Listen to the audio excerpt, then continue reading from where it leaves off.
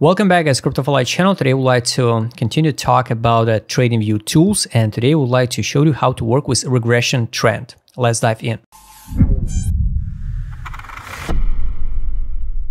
If you have any question, go always to Investopedia. It's totally free source where you can find out a lot of almost all information what you need about any financial question. I recommend you to read the Linear Regression of Time at the Price, this big article. It's more about the technical side of this one, but I would like to show you in the simple words an example how it exactly works, how it looks like on a chart, and how you can use it. The Linear Regression channel consists of median line and two parallel lines above and below it at the same distance.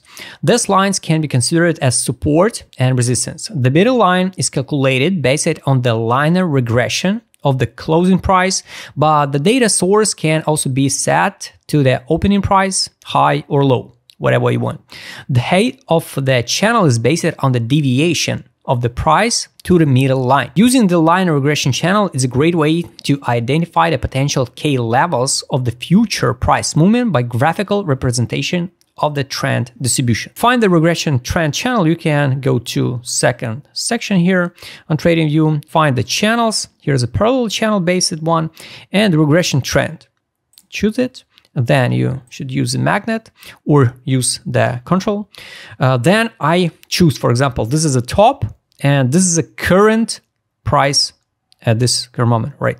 So I choose this one and add the magnet to this current data. Then the TradingView automatically will determine the zone and the channel for this one based on settings. Click and here. So the TradingView build, but this channel especially on daily time frame. So we go into settings. You know how to work with visibility. You know how to work with coordinates. The style is just adjust colors.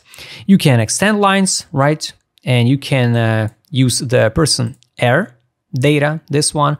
More about this data you can read in article, big article. It's more for attach. Next one, it's inputs. It's upper deviation and lower deviation.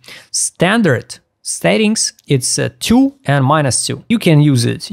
We use the source by daily candle close. So here you can find out. So we use by daily candle close.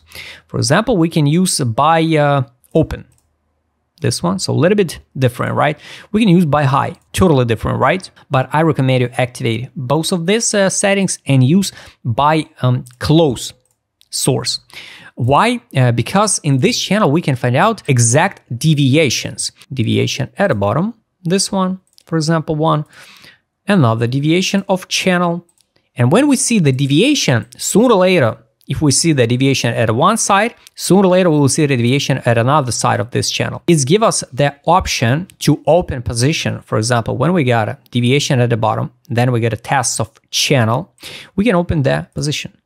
Of course, more likely better buy on a spot, because of course on a daily time frame you can't trade intraday. Right, so you go to lower time frames and then find another channel inside a daily channel, you know, and determine the better entry, because I don't think so. The 14% stop loss is pretty good one, right, for trades. But if you want to buy on a spot, you can buy on it and take a look. Their reaction like 26%, another reaction here, deviation. Next one, daily candle close, you buy it, stop can be lower than this low, 8% on a daily, and we can hold till equilibrium or till the top. So it was like 48%. Now let's go to 4 hour time frame. Once again, here, this is a bottom, for example, this is a low where the candle close, and here's a regression. Right? So we got a deviation at the top, deviation at the bottom. Potentially on 4 hour time frame, we can bounce from this current price to equilibrium. But don't forget, we got a like higher time frame channel, this one. Maybe it was a top of 12 hour time frame, and 12 hour time frame is more important than 4 hour time frame. That's why we maybe not hit the equilibrium on 4 hour time frame again and go into equilibrium on 12 time frame. That's why you should know inside the global channel, we got local channels. If you don't want to draw the channels by yourself, you know, you can use the free tool on TradingView is Linear Regression. This one you can activate on different time frames. TradingView automatically build this channel for you. You need to just a little bit adjust the settings. So turn on 12-hour time frame. Inside 12-hour time frame, we got this channel. But why exactly like this one? Because of source. Because of source inputs 100, length 100. So 100 candles. So we can add like 50 candles. And it's count smaller channel. If we count like 200 candles, it's build us totally another channel, right? With the deviation at the top, 1, 2 deviation at the bottom, second deviation at the top. So basically now the road can be open to equilibrium of this channel, right? And we got order flow here on 12-hour time frame. You know, so it's only up to you how to adjust personally to your strategy, to your time frame, this channel.